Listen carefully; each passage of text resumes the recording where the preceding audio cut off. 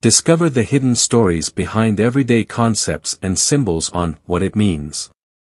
Join us as we unveil the origins and significance of the things we encounter in our daily lives.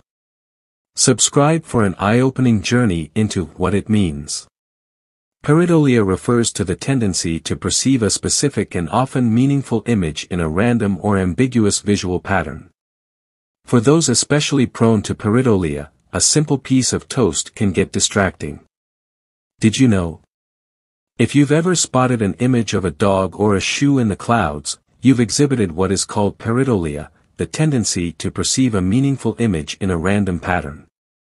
Pareidolia emerged in English in 1962, borrowed from the German word pareidolia, itself a combination of the Greek prefix par-, the Greek noun eidolon, image, reflection, and the German suffix. But although the word may be relatively new to English speakers, the concept is not. During the Renaissance, for example, artists such as Giuseppe Arcimboldo, who painted collections of fruits, vegetables, and other objects to look like human portraits, used pareidolia as a technique in their work.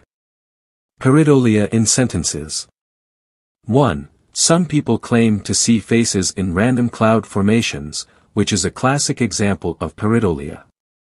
2. The ancient cave paintings might exhibit pareidolia, as some shapes resemble human faces and animals. 3. The Rorschach inkblot test relies on individuals' interpretations, which often involve pareidolia as people see various images within the inkblots. 4. Pareidolia can lead to misinterpretations in fields like astronomy when people identify patterns or shapes in celestial objects that aren't actually there.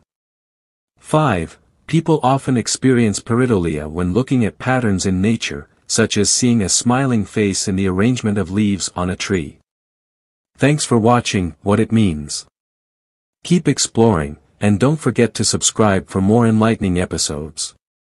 See you next time.